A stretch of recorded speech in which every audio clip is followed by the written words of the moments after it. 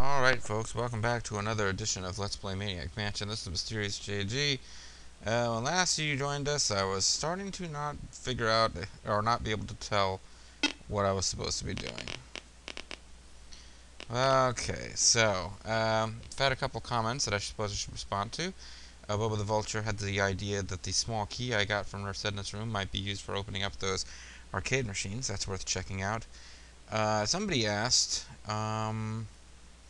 it was Pancakes guy asked about, might be wrong about that, but somebody asked about whether Dave has any special powers. And, well, no, not really. As Grimmeth said in response, basically he knows how to repair, or to say he has a girlfriend, and that's about it. The plot of the game is that we're trying to rescue the girlfriend. And, yeah, that's what we got, really. So, as far as the special powers that the other kids have, yeah, the game is designed so that you can win with, considering that Sid and Razor have the same special power, the game is basically designed so that you can win without using all the special powers. So, yeah, you only need to have one special power at the most to win. Matter of fact, you can probably win the game without using any special powers. They just have different things that they're useful at and helpful for. For example, if you want to, you don't have to call Nurse Edna to get past her and get into her room. You can have, I believe you can have somebody get caught by Edna and taken to the dungeon and have somebody else go into her room while she's there. It's just a much bigger pain in the butt. It's easier if you call her. Or at least it's more amusing. Did we look and see if we can even look around in the fireplace? Let's walk to the fireplace and see if there's anything going on in the fireplace. You can't move it. Well, never mind.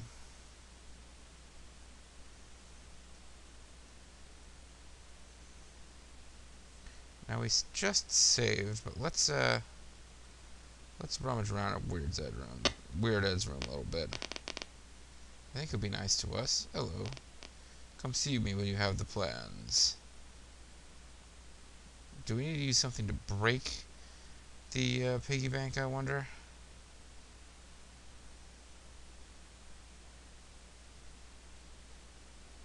I guess we could just open piggy bank.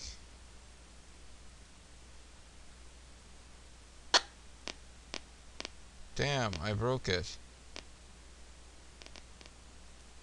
Wow, he doesn't seem to mind that we broke it, although I believe he will come after us if we attempt to steal the stuff. Maybe not, though. Maybe it's only when you mess with the hamster that he has a problem. Strategic Commander chart. Let me read the Strategic Commander chart. It doesn't make any sense. Now, bear in mind, folks, he's got a fighter jet model. He also has an X-Wing model. You can do this because it's, well, it's Lucas Games. I can't pick that up. So there's no lawsuits to be had here. LFLU Raw. That's probably some kind of insider reference also. Pick up a dime. Yeah, he doesn't care what we do with this piggy bank as long as we don't mess with the hamster. But we need the hamster, folks. We don't need the hamster so much as Dr. Fred mentioned. The meteor thinks Ed stole the purple card key. Well, yes, Ed did steal the purple card key, and he hid it in the hamster cage. What are you doing? You're not supposed to touch that. And he takes you to the dungeon. Too bad you weren't on my side. And he leaves. Let us quickly switch over to Bernard and get the hamster before he gets back in here. Now I can pick up the card key, which was hidden behind him, and we can get out of the room. Excellent. Excellent. We have the purple card key. I don't think the purple card key will be useful until the very end of the game, but still, we got it. Now I want to show you something very special that we can do with the hamster. Very special indeed, folks. This is something, well, I won't build it up too much before it's actually time to show it to you. But, it's a little something that I believe was cut from the Nintendo version that you can do with Weird Ed's hamster.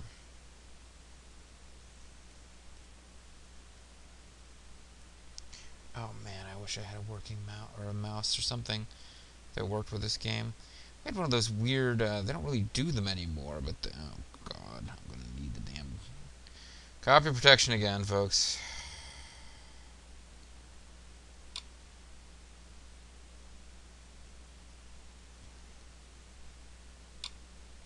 Frustrating. That's the wrong window. Okay. Yeah, back in the day, my computer, well, it's a family computer. That doesn't seem to work. I had one of those, 1D14. This is getting old. Maybe I should be cutting this out or something. 1D14. Yeah. I'd love to have your feedback about my home improvement comedy show. Well, thank you, YouTube spammer. What they say? 1D14? 1D14. That is D14 is just tantalizing outside of your view, gentle viewer, but it's black horizontal blacktop cross. Black horizontal blacktop. Oh, it's a cross actually in a square. I didn't realize there was a non in a square one. Oh, come up with a better way to remember that. Okay, folks, let us continue on. What was I saying though before that happened? Yeah, my old computer back in the day, we used to have like this weird kind of. It was like a pen that you apply. It was kind of like a mouse pad, but you applied a pen to it, and oh, maybe yes. Here we go. Now we have access to the quarter. I guess the power's out. Tell me you popped in a quarter before you gave up on it, or did we just? Did we have to have the? Oh man, did we need to have the power fixed before he played? Did we mess up something here? I will be very upset if I find out that we messed up and that we needed to have that fixed. But no, we used to have this controller that was like, should I even be saving my game? No, I gotta save my game because I want to show you something that will get Bernard killed. But, yeah, that's what I've been trying to say for the past, it seems like 5 minutes, is that back in the day, we used to have this control thing where you would like take like an actual pen kind of shaped device and you would trace it around on this pad sensor thing, and it was going to be like the big thing. It's kind of a precursor to the touchpads you get on laptops. And we used to try to use that to play this game, I think, and it was kind of irritating. This is why I just saved the game, folks, and this is something that you can't do in the YesNest version. Hamster in microwave oven. How sick. What do you mean, how sick? I know for a fact you can do it. Bernard won't let me do it. Maybe only certain characters will do it. Maybe you've got to have, like, Jeff or Razor. I feel like Wendy's not going to want to do that either. Does Wendy have the key to get Dave out of there?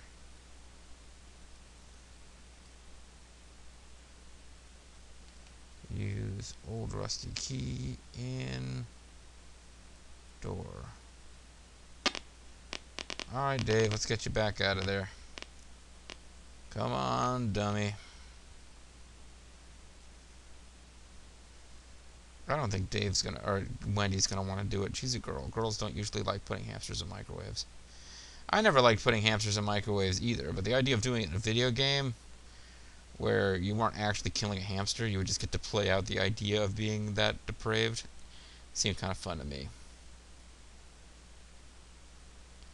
We don't need to get back in Ed's good graces, but by returning his hamster to him safely, I believe we can. Returning him... No, don't walk there. Just, yeah. Switch back to Bernard. Give hamster to Dave. Oh, how cute. Dave, I want you to use that cute little hamster.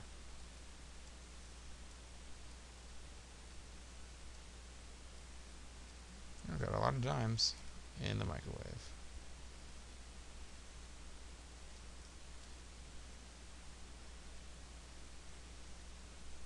How sick. Somebody is definitely willing to do that. I don't remember now who it was. I don't think Wendy's going to want to do it. But I'm telling you, you could put the hamster in the microwave, turn on the microwave, and you could kill the hamster. I'm just trying to think which character was it specifically that was sick enough to do that. Maybe it was only Razor was willing to do that.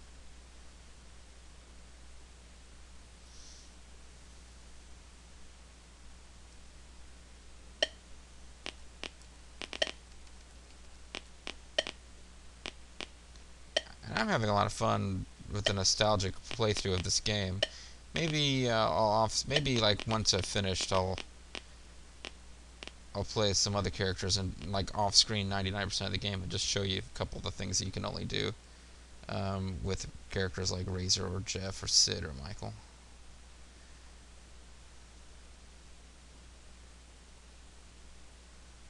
Give hamster to Wendy. Oh, how cute. I think anybody who says, oh, how cute, is not going to microwave it. Use hamster in Dave's head. No, microwave. How sick. Okay. It would appear that none of these guys are willing to do what needs to be done vis-a-vis killing that hamster. Who do I feel like sending upstairs? Let's send Wendy upstairs. Let's send Wendy into the corner. You have a timeout coming, young lady. You're being punished for refusing to kill that hamster. Does she have the manuscript now?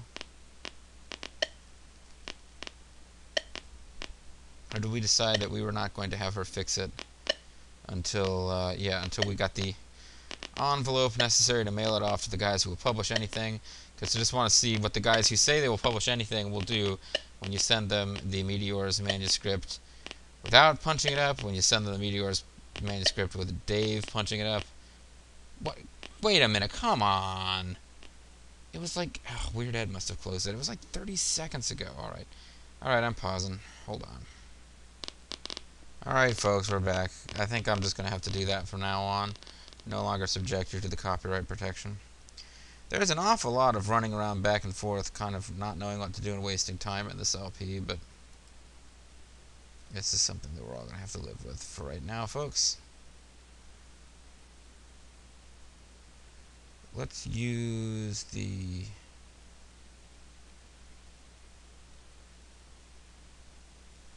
small key and Video Fever. Yay, it opened it. Which one was he actually playing? Because I don't think there's anything in Video Fever. He was probably playing Meteor Mess. Use small key in Meteor Mess. What is...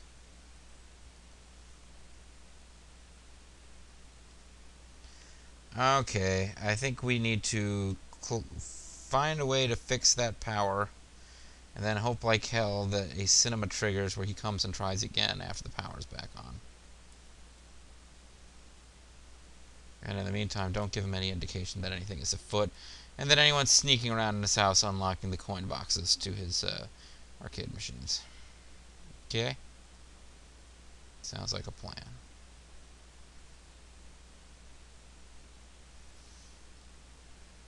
Alrighty.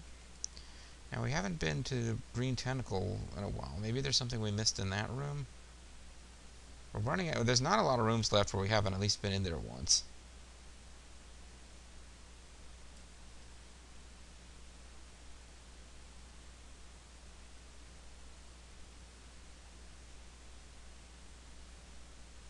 Because I am kind of getting a bit stuck as to what to do. Now, we can go use the telescope. I've got enough dimes that I can kind of play with a little bit. Oh, she has the hamster, doesn't she? Now that we've established that we cannot... now that we've established that we're not going to be able to microwave the hamster, and I wanted to show you that, just for the experience of having shown you that once. Now we've established that we can't do that, we might as well get back in Weird Ed's good graces.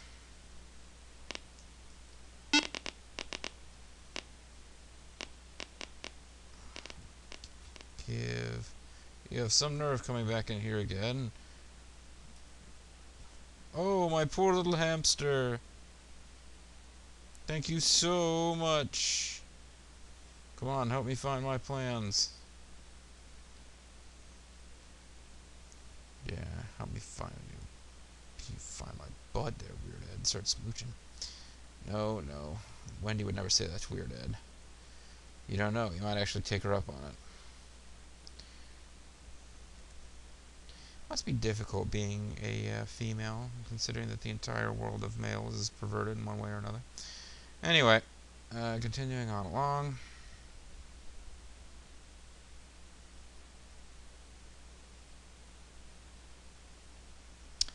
Climbing up the plant in a very unconvincing sort of way.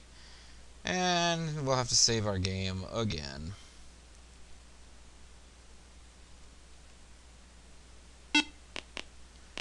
Before we continue along on our adventure. Oh crap, Dave is the one with all the frickin' dimes, isn't he? Well.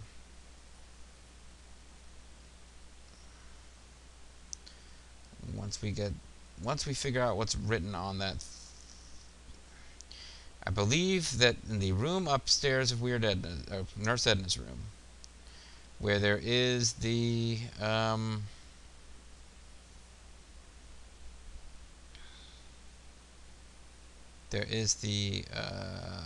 can't talk all of a sudden. There's the wall safe, and there is the stuff written in very small letters.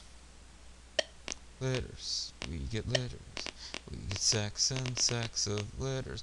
I believe between all that junk, if you can read the letters on the wall, next to the wall safe, I believe it actually is the combination of the safe, and I believe that we read those using the telescope, if memory serves, which it might not serve at all. So what we need to do is get Wendy back upstairs again. I mean, up above Nurse Edna's place. We're going to need to get Dave, because he has the dimes, and I wasn't thinking ahead. We'll have to get Dave up into the room with the telescope. Hopefully that door hasn't shut again. And, we need to,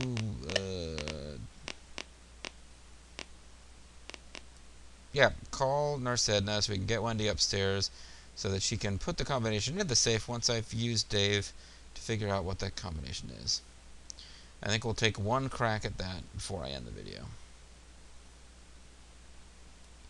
I don't know what we're going to find in there, folks. Maybe we'll find some freaking batteries. I believe I'd mentioned early on, it seems like in this LP, that when we first found the old batteries, that they are going to run out, and we need to find other batteries. And it turns out that that was very much correct. I'm almost positive that those batteries are meant to fail. If you haven't already used them for too long in game time for them to fail on their own, I believe they will fail when you try to use them to repair the wires, because you've got to repair those wires to win the game, I think.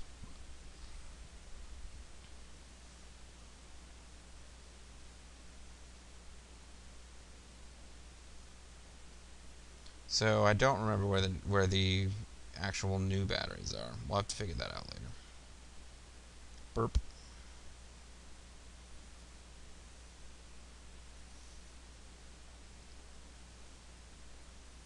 So we are now getting near to the point where I could save this game. Let's get over here and save. Yes, once again, Sid calling timeout.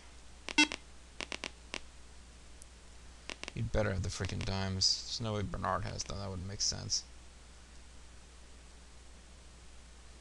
We will use a dime in the jukebox, baby. We love rock and roll. No, we're going to use a dime in the coin slot. And then we are going to push the right button.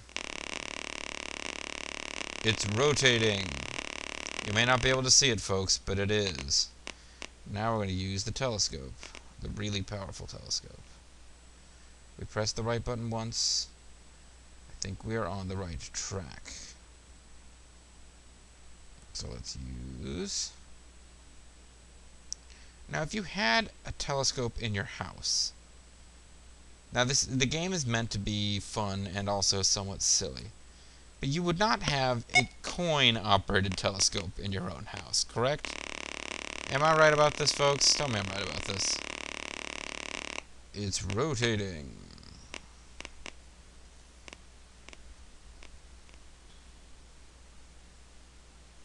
Three, 6, 2, 1. Indeed, that is the number next to the safe. 3, 6, 2, 1. 10, 10, 3, 2, 1. But now I don't remember what Edna's phone number is. Screw it. Let's just let Dave get caught. But Wendy's the one who has the actual... Ah, crap. Wendy's the one who actually has the key to get out of that dungeon. 3, 6, 2, 1. Remember that, folks. 3, 6, 2, 1. Now I'm paranoid. I'm going to double check it. This video is going to go very long. 3, 6, 2, 1. That was the combination, I believe.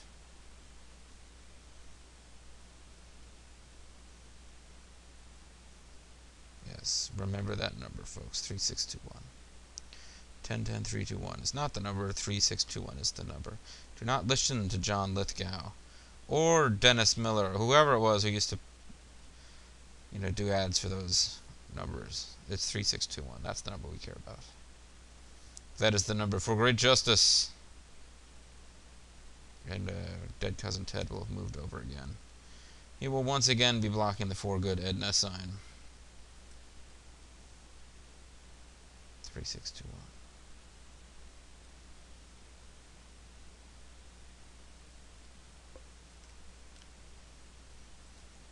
Turn on the window with a straight face.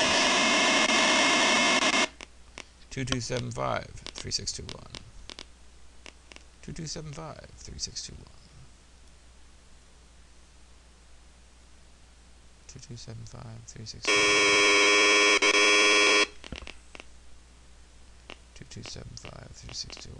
2275. Wow, that's loud on my speaker. 3621, folks. She just needs to stop answering that phone. Hello, is this you again?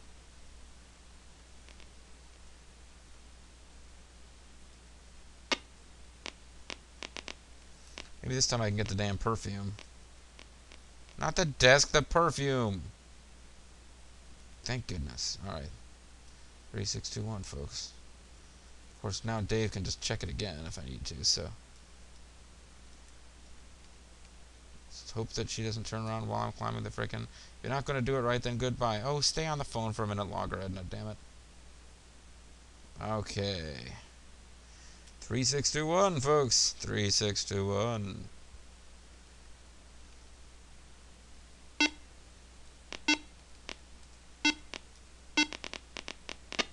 Yay, we opened it now. What's inside? What is sealed envelope?